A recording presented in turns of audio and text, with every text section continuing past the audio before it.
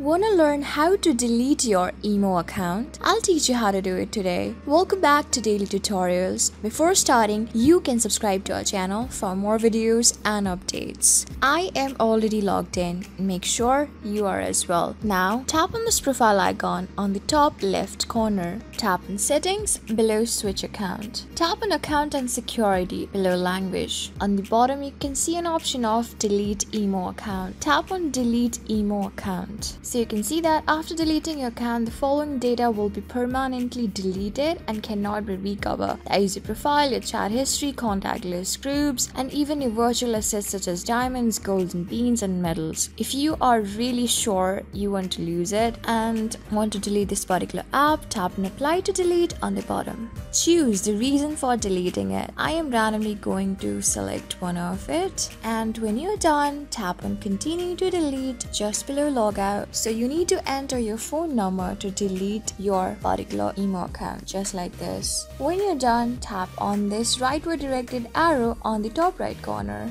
So you can see that here's an important notice that you can read it over here. I've already told you that you'll be losing all of the personal information, your contact list, and even your friends will not be able to find you and everything. And still, if you agree to all of this, tap on Agree and Delete on the bottom. Tap on Delete if you're really sure you want to apply to delete your account. So just by doing it, you can see that you have successfully deleted your account. So this is how you do it. I hope this video was really helpful for you and I was able to help you. I am going to see you on the next video. Till then, keep calm, stay safe, and goodbye.